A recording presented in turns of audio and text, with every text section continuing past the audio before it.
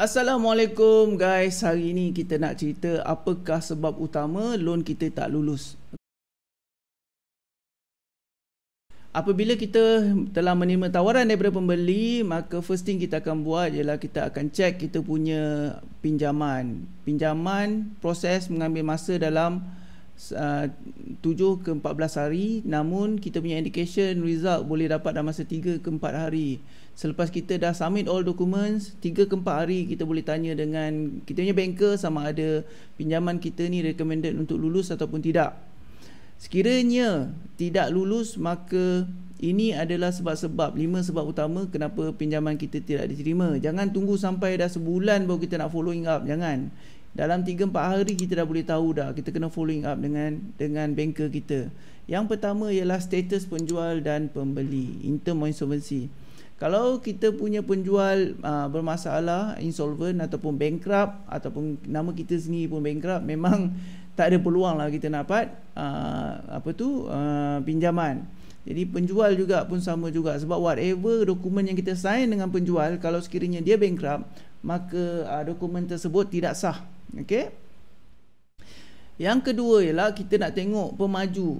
Kalau senarai pemaju tu dah di blacklisted ataupun dah bankrupt, dah wind down, then memang ada masalah nak dapatkan pinjaman. Kalau especially tempat yang macam contohnya talam, tempat kami ialah banyak talam, jadi kebanyakan rumah di kawasan situ memang ada masalah, memang tak boleh nampak pinjaman.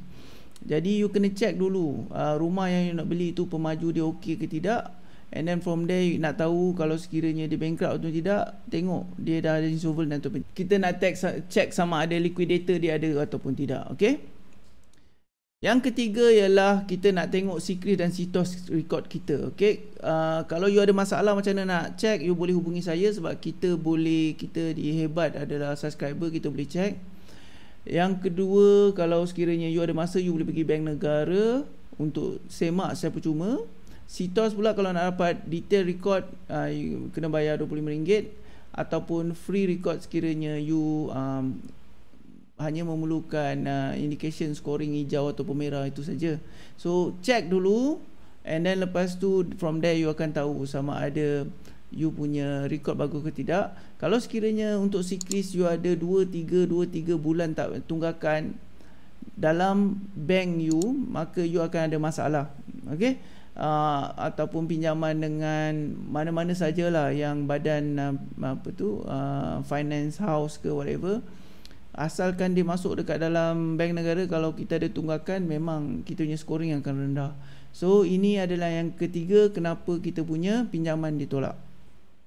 Okay, yang keempat ialah pendapatan dan pinjaman. So ada dua, satu ialah kita punya debt service ratio, dan nombor dua kita punya baki selepas tolak segala komitmen baru dan lama. Untuk yang dua ni paling senang sekali. Sekiranya kita punya hutang lebih daripada 1,200 after dah tolak, balance 1,200. okey, kita ambil contoh lah, saya buat kat sini contoh. So katakanlah kita ada gaji kita 3,500. okey, so kita ambil kat sini komitmen lama kereta katakan 400, campur dengan kita bayar PTPTN 200, campur dengan kita ada hutang let's say personal loan 100. Okay, this one dah jadi old commitment 800. So new commitment kalau rumah 2,000, katakan 200,000, sorry. So ini pinjaman kita lebih kurang 1,000 sebulan. So new commitment ialah 1,000. So total commitment you ialah 1,800. Okay. So kita kena tolak dulu dengan 1,800 ni. So basically kita ada 1,700 lagi. So sekiranya lebih 1,200, then this is good. Okay. Maximum yang minimum yang you perlu ada ialah lebih 800. Ini cuma ada satu bank aja yang allow pinjaman diluluskan sekiranya you punya balance lepas tolak pinjaman semua 800. Okay. That one satu. Okay, this is for first part. So kat sini you dah lulus. Second part you nak tengok you punya debt service ratio, dia panggil DSR. So debt service ratio tengok you punya komitmen baru dan lama divide by you punya pendapatan bersih. So pendapatan bersih adalah pendapatan tolak kedua SP, tolak whatever komitmen bulanan yang you ada. Pendapatan bersih juga campur dengan you punya rental, dia punya overtime, you punya bonus dan commission dan sebagainya. So pendapatan tu dia akan ambil ikut percentage, ada yang 100, ada 50%. Itu you kena tanya dengan banker. So kat sini kalau kita ambil calculator, so 18/35. Okay,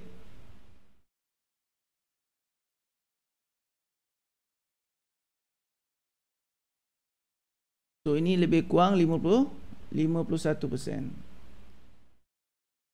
So sekiranya you punya net income you, kalau net income kita bawah 3,000, kita tak boleh reach, kita kena bawah 60% kita punya DSR.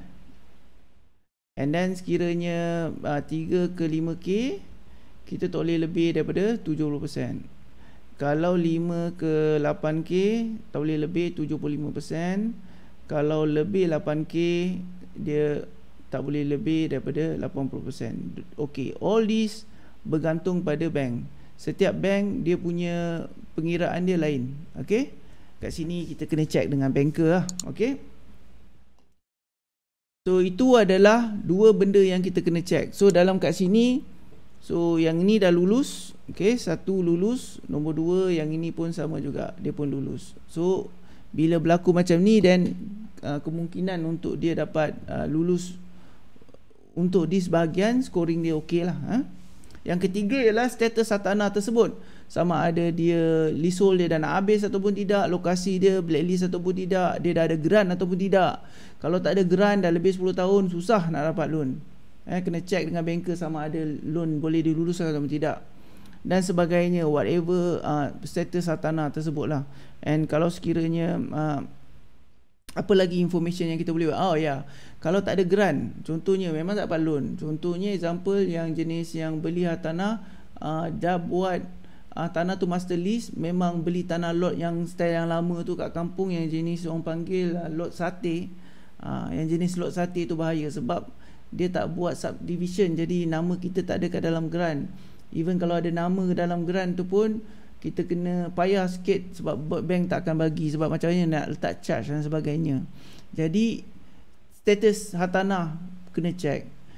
Paling senang lah, kalau ada masalah, apa yang you perlu buat, you just comment ataupun you call saya, WhatsApp saya di 0113552552. You setuju ataupun tidak, ada lagi benda yang kurang tak yang saya masukkan, then maybe you boleh letak komen di bawah, insyaAllah kita akan jawab.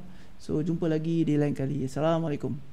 Terima kasih kerana sudi mendengar channel ini. Sekiranya ini adalah kali pertama you di sini dan you suka mendengar tip-tip Pelaburan Hartanah serta kejayaan hartanah, jangan lupa untuk tekan butang subscribe, tekan butang notification, thumbs up serta komen. Kita jumpa lain kali.